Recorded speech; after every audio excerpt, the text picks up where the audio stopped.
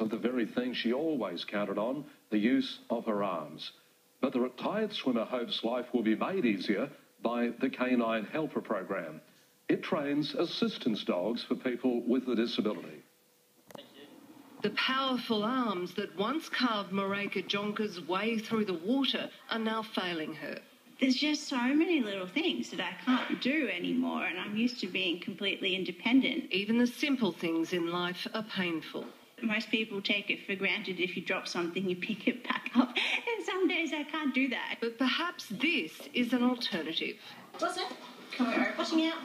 Marayke's applied for a trained canine helper, assistance dogs like Wilson, that can help with everything from opening doors to pulling off socks and shoes. Good boy. Good boy, Wilson.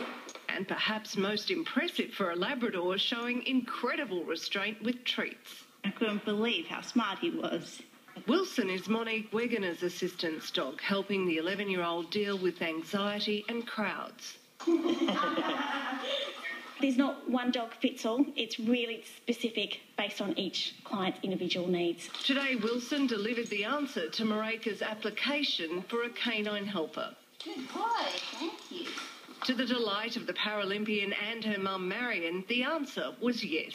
Oh, that's right, it's not you, Marayke. How exciting. Now you're going to be a grandmaster little dog. But that could take up to 2 years to make possible. Canine Helpers gets no regular government funding and relies on public donations. It costs up to $30,000 to train a dog. When you see what difference they make in people's lives, it's worth every bit. It's really, really amazing what the dogs can be taught to do. Jennifer Nichols, 7 News. Never lose that beautiful smile, Marayke. We'll take a break in a moment. Celebrations for a 103rd birthday and the incredible canvas on show at the Yamundi Body Art Carnival.